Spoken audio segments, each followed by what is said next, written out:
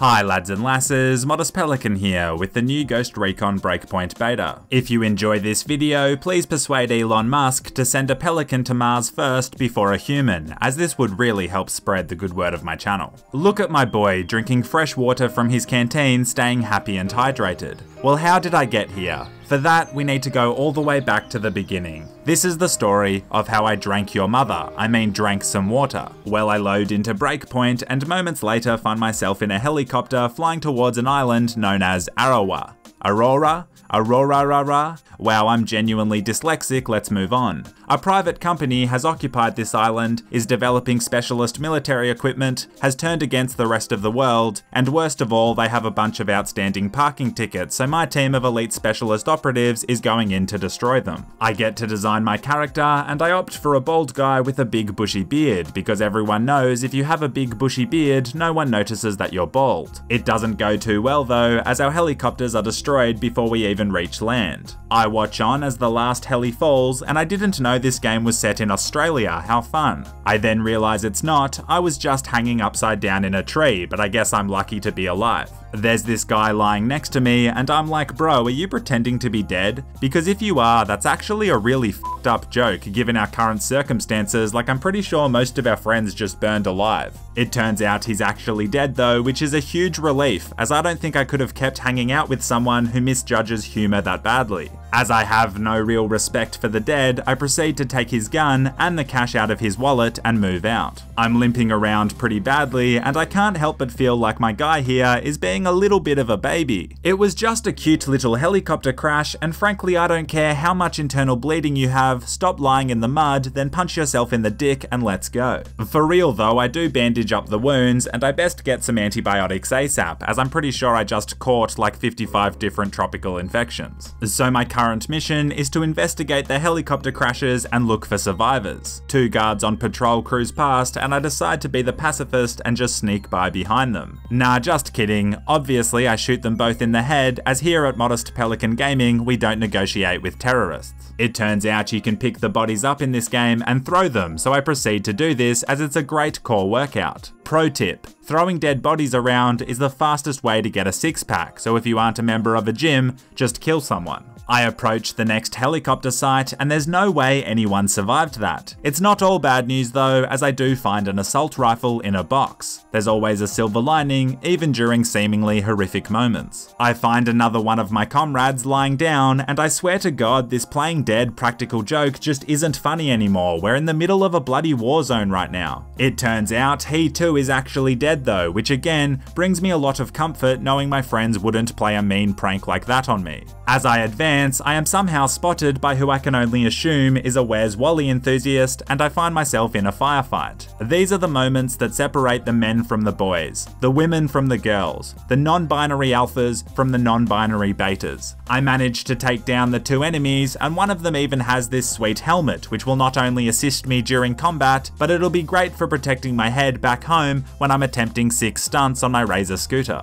Time to find the last crashed chopper. Man, the sun shining through those trees looks pretty beautiful, and see again, it's all about just finding that silver lining. On one hand, yes, it seems like all my friends are dead, but on the other hand, nature is dope. Anyway, these guys who shot down our chopper seem pretty messed up because they have graffitied on the side of a bunker, "We are summoning the devil." Wow, really not a very welcoming group, are they? Satanism gives off super hostile vibes. I don't want to risk a loud gunfight again, so I decide to keep things quiet this time, as I am quickly learning that stealth is a pretty good option. Call me Papa Shroud, because I dispose of these two devil worshippers with precision and speed. I mean, yes, that was against two completely oblivious NPCs, and Shroud tears through actual players, but still, we are clearly at about the same skill level. Also, yeah, I decide to throw all the bodies into the fire. They call me the Marshmallow Roaster. Actually no, scrap that, that's not very intimidating at all. They call me General Herpes because I burn.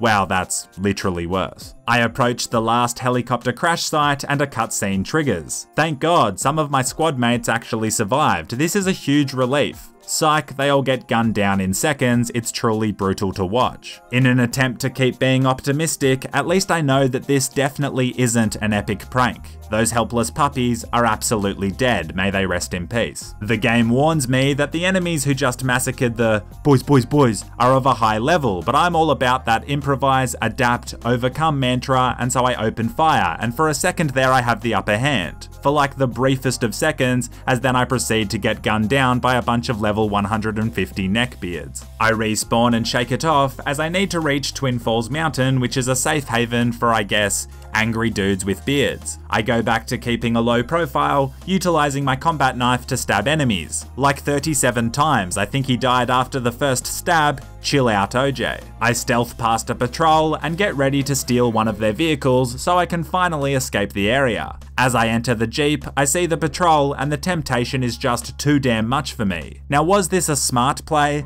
No. But was this a fearless play? Yes, it was. And plus I always get in so much trouble when I run people over in real life, so it's actually very therapeutic for me to do it in a controlled environment. I gotta say though, didn't see the train coming and I get completely wiped out before eventually dying. So yeah, fun fact. The train tracks aren't for aesthetics, there are actual trains. Eventually I do the mature thing and drive towards Twin Falls so I can hopefully party up with some other players. I arrive at the cave entrance and there is a super sneaky camouflage system, I like it. I am greeted by two figures who proceed to shine a torch in my face, which is kind of rude, but it turns out they are just the lovely Asian couple who own the mini-mart a few blocks down. Not sure what they're doing on this island, but I appreciate them stocking Powerade in their store, which has been great for combating the occasional hangover. So here I am in this hub for players. Let's call it the Player Hub, or P-Hub for short. It's pretty cool, it's got a water windmill which I highly rate, but it's time to find some fellow ghosts and roll out. I'm matched with Steezy McGee 7 and Jelly Dragon 18. Well, the only dragon going on here is me dragging these nuts across the face of terrorism. I've actually used that dragon joke before, and it's not even my joke, so I hope you all appreciate the original content. We pile into a chopper and roll out on a mission to destroy a drone as we take in the huge island that is Arawa. Aurora? You know what, f it, let's just call it Jurassic Park. We put the bird down and head towards the drone's last known location. Steezy McGee 7 starts giving us orders, so I guess he's self-appointed team leader. Wow, rest in peace democracy. No, in seriousness, these guys were both legends, but we decided to play all tactically. We locate the drone that is inexplicitly unguarded, and like, I don't know who the senior manager is for these terrorists, but you might want to get a few people with AK-47s and balaclavas to stand watch or something. Steezy McGee 7 tells us to get down quickly, so we all hit the deck and hide as an enemy drone patrols overhead. He tells us that if one ever spots us, a swarm of high-level enemies and drones will immediately collapse on our position. Spoiler alert, one does actually end up spotting us later on. Before destroying the drone and giving away our position, we decide to clear out some enemies. It was genuinely cool to squad up with two random dudes from America and play so tactically. We actually chose targets and counted down to synchronize our shots. If I could be half as organized in real life as I was in this game, I probably wouldn't have a crippling heroin addiction. One of the enemies also has these ghillie suit pants, which I obviously steal, but I don't have the rest of the ghillie suit, so I sort of just look like I'm about to do a tribal dance or something, which I guess is sweet. Anyway, we go back and destroy the drone for the GG mission complete with no casualties. Well, I mean, I might book a chiropractor appointment as my back is pretty sore from carrying my teammates, but apart from that,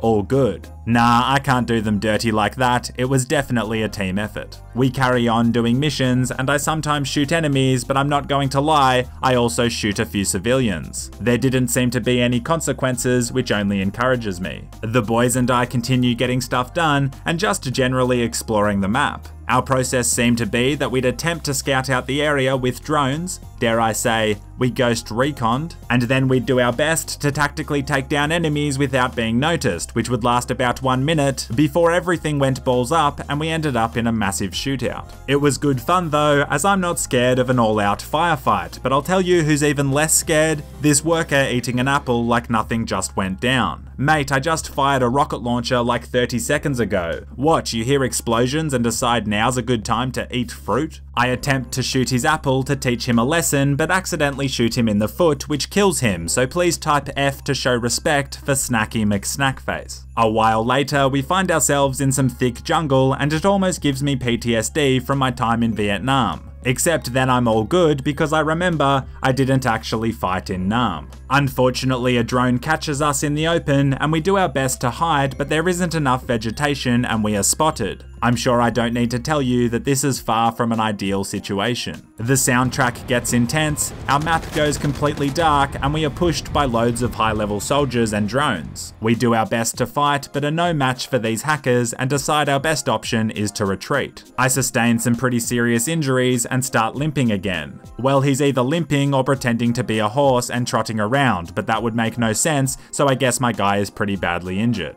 I manage to escape into a bunker, but our fearless dictatorial leader, Steezy McGee, goes down. Now I don't leave a man behind, so I decide to push the swarm of enemies. No one dies on my watch. Well, except literally every single person we originally flew to the island with, but besides them, no one dies on my watch. Steezy tells me that he only has 20 seconds left, so I run out into the open and am predictably gunned down. A pretty awful moment, but there is again a silver lining. Steezy tells me that with his last dying breaths before he dies, that if I am on low stamina, I should drink water. I double take as I was not aware you could drink water in this game. I now rate this game 11 out of 10. So I say goodbye to the legends and go on a new quest, a quest to drink water. So to drink water, I need a canteen, and I look far and wide. Many enemies were slain as I searched for the elusive canteen. I find everything but a canteen though. I find a beige combat vest. Hell, I even find a pair of beige chinos, which I mean look great with boat shoes, but are currently a highly inappropriate choice of attire. After searching for what seemed like hours, I find a canteen. I take it down to a lake and fill it up with God's nectar, and then, lads and lasses, I drink water and hydrate myself.